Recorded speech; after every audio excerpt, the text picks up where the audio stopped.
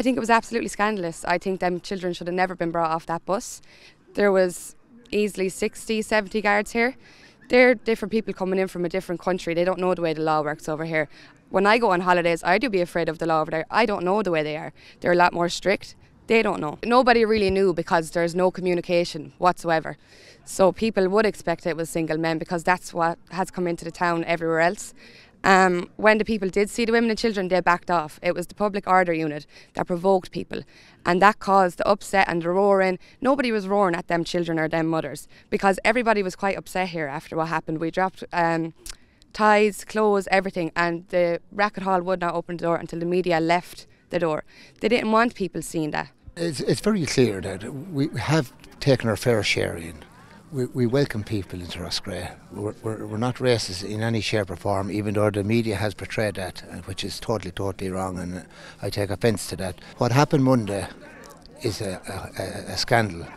For Roderic O'Gorman to send down heavy-handed men to push people and shove women and children is totally wrong. It was a peaceful protest, but as I say, what happened could have been avoided. All they had to do, or anyone, the government department or Gardaí, was to make contact, sit down and talk and come to some solution, but no. As far as I know, there was literally no communications. But as far as I know, again, the councillors, TDs had received information Thursday.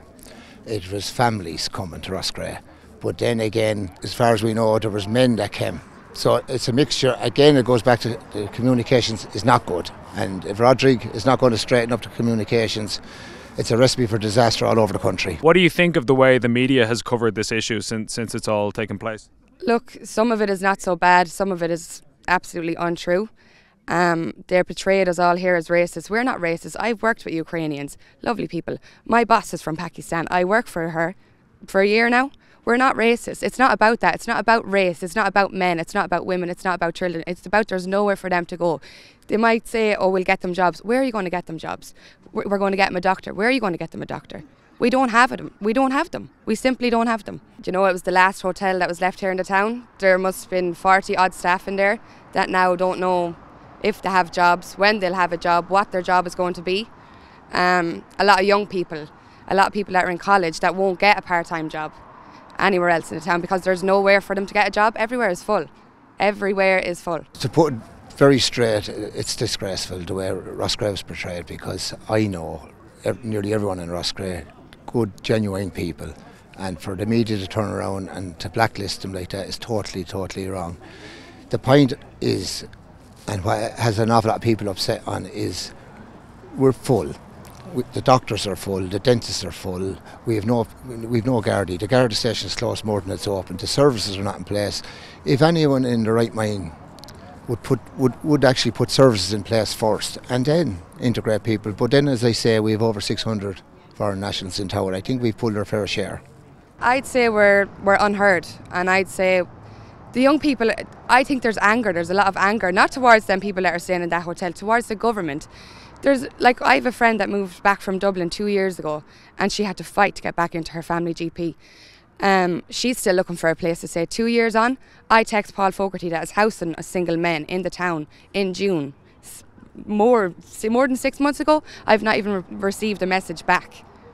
So, like, he has these places, but he's choosing to house single men and not help the local community. How does that make sense? Is there anybody who you feel is representing you politically at the minute? Shane Lee. I think Shane Lee and Michael Lowry, yeah. Shane Lee being the local councillor. And yeah. As far as political parties go, do you feel like you're being represented currently by the people in Leinster House? To be honest, I don't know. I don't really know a lot about the political side. I'm just here because I don't agree with this whatsoever. I would just turn around and say that the government of the day has done a shocking bad job. They're in power, and as I said, they're doing a bad job. After that, I'm not going to make any comments on who and what, but the government have no plans, and they're at fault for everything that's happening. For the anger that's spilling around, it's government's fault.